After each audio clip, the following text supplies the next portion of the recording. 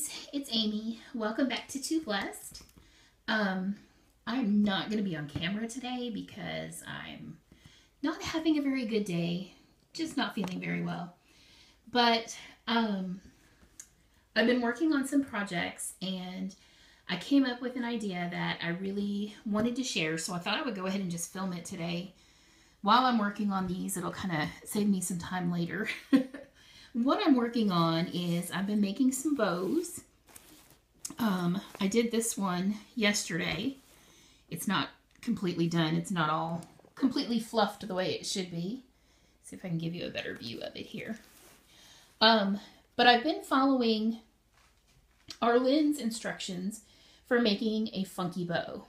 And if you're not familiar with that, I'm going to link in my description box to her channel, so you can check that out. I'm not going to go through, the whole thing like she does. She's very thorough in her directions. But it had been mentioned on one of her, I think on one of her live videos where we were chatting, that some people were asking, like, what if you have arthritis or, you have some problem with your hands? Is there a way that you can make one of these bows to make it a little bit easier? And I think I have come up with something. So I just wanted to kind of share that with you. So this is one of the bows that I worked on yesterday. I've got another one that is in progress here. Now this one that I made, it's a 16 loop bow, and my ribbon pieces were 21.5 inches. And the reason I used that length was because I'm using rolls of ribbon that came from Dollar Tree.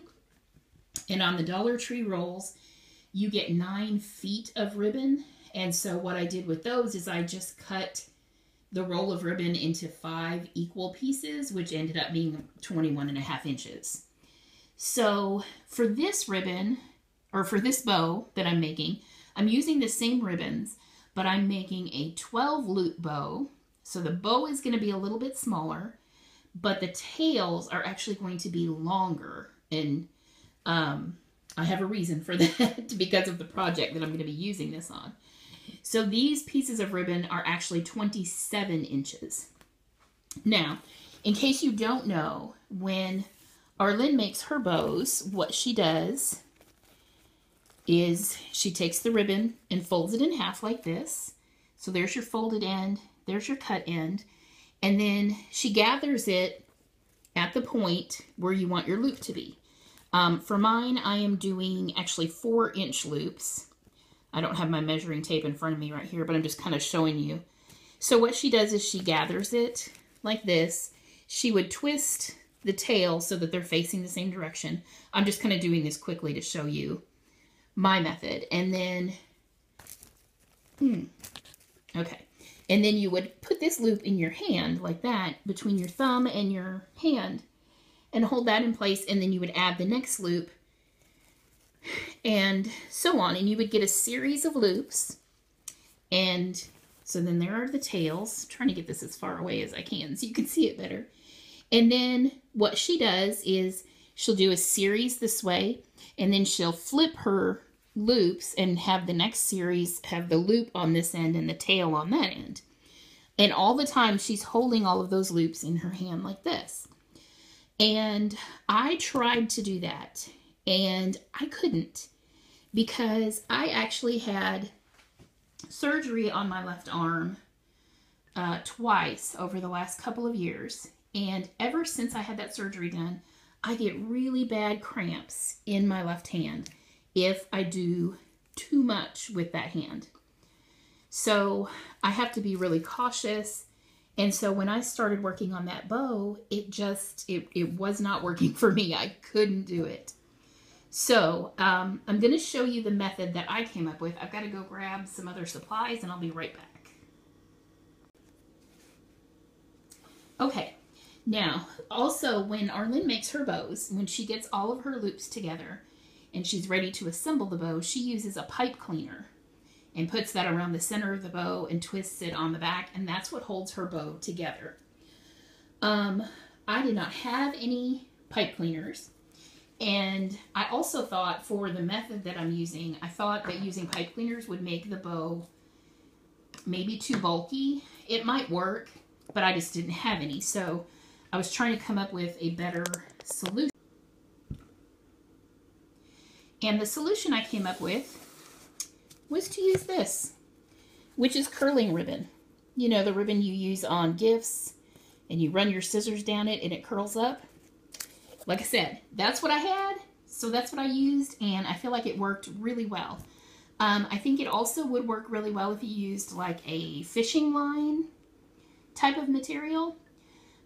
For myself, I am legally blind, and something like a fishing line is just going to be really difficult for me to see. So that's the reason I decided not to use that. So I'm going to show you real quick how I'm putting this bow together, how I'm kind of modifying it, and hopefully it'll help somebody else that is having this same struggle. So I've got one of my pieces of ribbon. I've got it folded in half. Here is the fold. And then this piece of tape is just to show me how big I'm wanting my loops to be. I said I wanted these loops to be 4 inches, so I just cut a piece of tape that was 4 inches, and that gives me my mark. So I'm going to pinch that where I want my loop to be, and then I'm just going to kind of hold that between my 2 fingers. Instead of putting it all the way back here by the base of my thumb, I'm just going to pinch it like this. Then my next piece of ribbon is going to be this burlap. I'm going to line that up and get my 4-inch mark. And I'm going to do the same thing. I'm just going to bunch that up and pinch it in my fingers. And right now I've got my middle finger kind of behind here, just helping me pinch that. So I'm holding it between my index finger, my middle finger, and my thumb. And that way they're not going to come apart. And then my third piece is going to be this one. I'm sorry that you can't see this very well. My setup is not good. But there is my last ribbon. Line that up and get my mark. And add that into my little bundle. So now this is my bundle. And where is my ribbon? I had a little piece of ribbon cut and I lost it. So I'm going to use this one.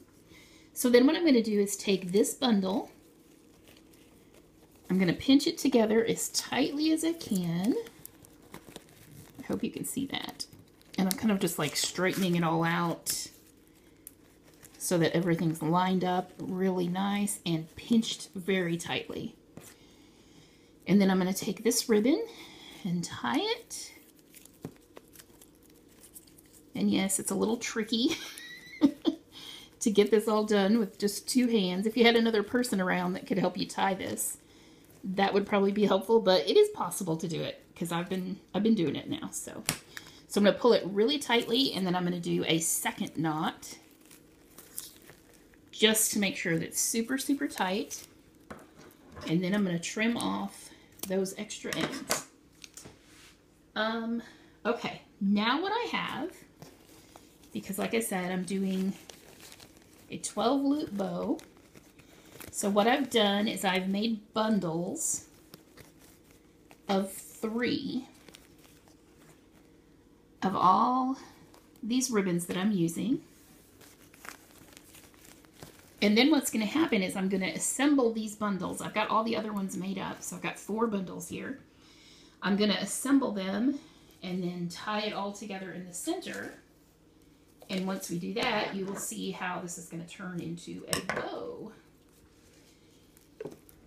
So I'm going to start with, and I'm trying to line these up so that I don't have, you know, like one ribbon too close to the other one kind of thing. So let's see, I've got that one. I'm going to put one of these as the next.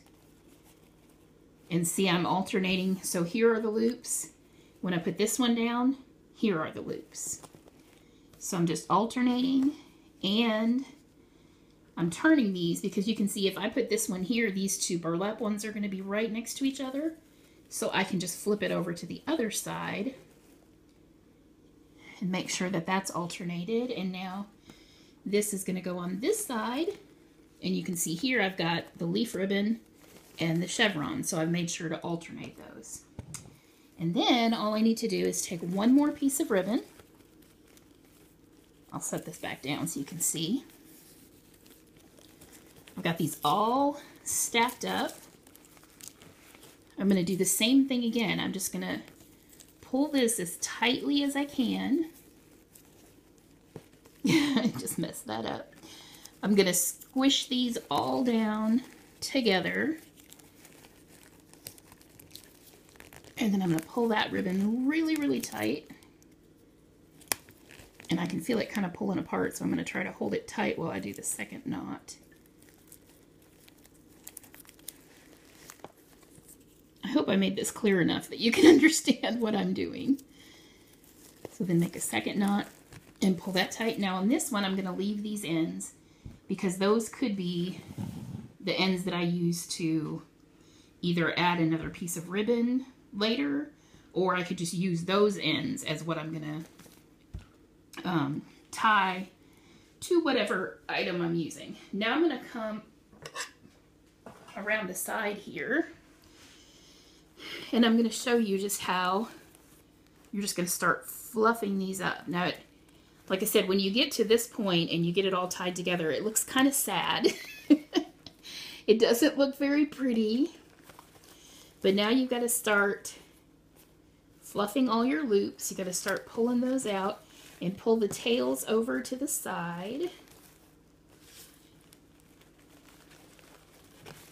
Just move your tails around out of the way and pull your loops up. Make sure you've got all the loops pulled through so those can be seen.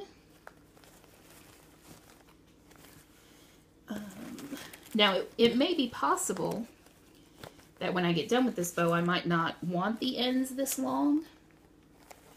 But what I'm envisioning for the project that I'm working on is I think that I do want the long ends. But this way it gives me an option.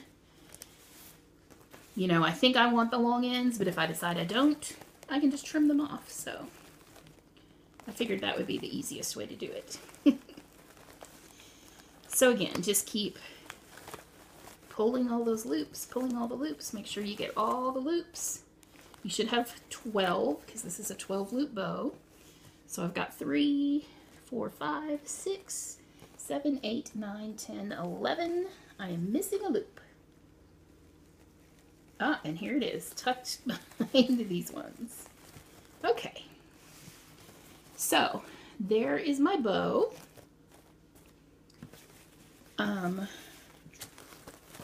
I'm not going to do much more with it at this point because I kind of have to wait until, like I said, until I'm actually working on the project that I'm going to be working on before I can really get everything done. But I just wanted to give you kind of an idea of the process that I used.